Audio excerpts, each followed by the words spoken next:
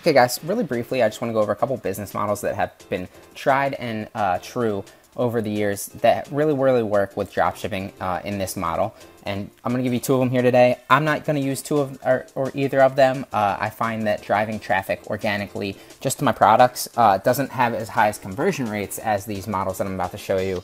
But I do make a premium on my products because my conversion rates are a little bit lower, but my profit margin is a lot higher.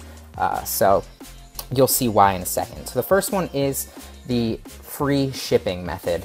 So the price plus free shipping anywhere to wherever you're sending it to. The way that you do that is you go in shipping and you set up a zone and you set it up for free. That business model works really great. When people see, you can obviously give them free shipping, or you can just upsell your product slightly more to account for the shipping. It won't really matter on your conversion rates, at least in my experience it doesn't. People see the free shipping, when I mean the conversion rates, I mean upselling them. It will increase your conversion rates with the free shipping business model. When people see free shipping or free something, it really just, everybody loves a good deal, and it drives that human nature of, you know, getting that deal. So whether you give them actually free shipping and take a little bit of a hit on your profit margin, or you kind of just upsell your product slightly more, maybe $4 or $5 to account for that shipping cost, and then advertise your product with free shipping anywhere in the world, or to, you know, anywhere in the US or wherever you're shipping to, that really helps your conversion rates. So that's the first business model that is tried and true. It's been, you know, people have been doing that for years and years on Shopify dropshipping, and it's really worked well. The other one that I found works better, that I'm also not going to use, but I would recommend doing this, there is a drawback to it though, is giving products away for free and having people just pay the shipping. And I say shipping in quotation marks because basically what they're doing from your perspective is they're buying the product at a lower price point, and you're not making as much of a profit margin on that. But you are making a profit, and that will greatly increase your conversion percentage.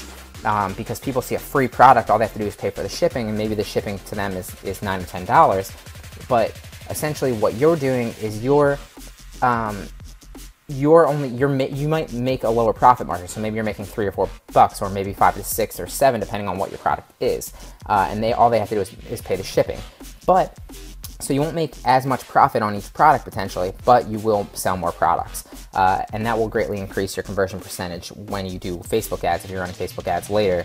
And I will show you why, and I'll go into that slightly in a little bit. But so those are the two business models you can do.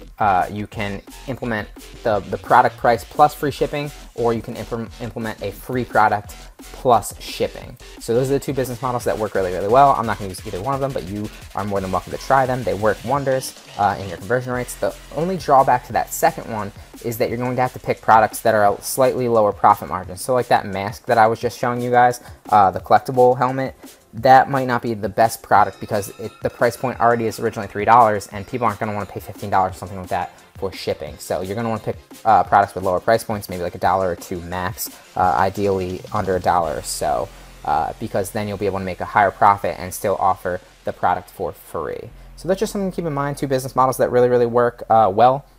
I just want to kind of go over those for you guys. You don't have to implement them, but if you want to, that's how.